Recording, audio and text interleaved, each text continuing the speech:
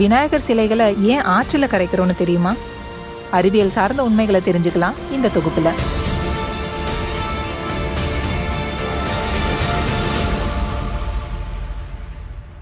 மக்களோட நலன் கருதி அறிவியலை பின்னணியா கொண்டு நம்மளோட முன்னோர்கள் செய்த காரியங்கள் எல்லாமே இன்னைக்கு குருட்டுத்தனமா பின்பற்றப்பட்டு வருதுன்னு தான் சொல்லணும்.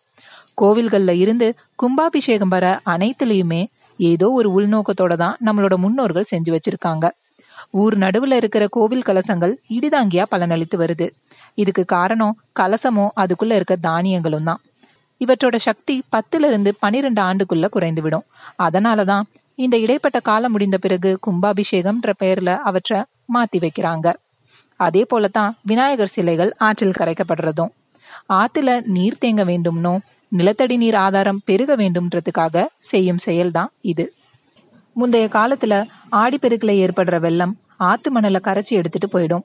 இதனால அந்த இடத்துல நீர் நிலத்துல இறங்காம கடலை சென்றடையுது. அதனாலதான் குறிப்பிட்ட ஆடி மாதம் முடிந்து வர ஆவணி மாத சதுர்த்திய விநாயகர் சதுர்த்தியா கொண்டாடிட்டு வந்திருக்காங்க. பொதுவா களிமண் இருக்கிற இடத்துல நீர் பூமியால உறிஞ்சப்பட்டு நிலத்தடி நீர் அதிகரிக்கும். இதன் காரணமா தான் விநாயகர் சதுர்த்தி அப்போ விநாயகர் சிலைகளை களிமண்ணால செஞ்சு ஆத்துல கரைச்சிட்டு வந்திருக்காங்க நம்மளோட முன்னோர்கள்.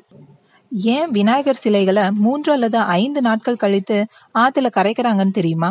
ஈரமான களிமண்ணா இருந்தா அது சீக்கிரமா நீர்ல கரைஞ்சு நீரோட வேகத்தோட அடிச்சிட்டு போயிடும். சற்று காய்ந்த களிமண்ணா இருந்தா அதே இடத்துல படிய தங்கிடும். இதனால நிலத்தடி நீரும் அதிகரிக்கும். ஆத்துல வர நீரானது பூமியில் நிலத்தடி நீரா மாறி நமக்கான குடிநீர் பிரச்சனையும் தீக்கும். இதனாலதான் நம்மளோட முன்னோர்கள் விநாயகர் சிலைகளை ஆத்துல மட்டும் கரைச்சிட்டு வந்திருக்காங்க.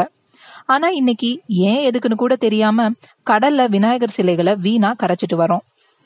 அது மட்டும் இல்லாம சாய வண்ணங்கள் சேர்த்து உருவாக்கப்படுற விநாயகர் சிலைகளை ஆத்துல கரைக்கிறதால நீர் தான் மாசுபடுது.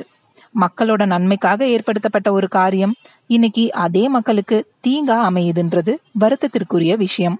மேலும் தகவல் அறிய தினகரன் யூடியூப் சேனலை சப்ஸ்கிரைப் பண்ணுங்க. நன்றி.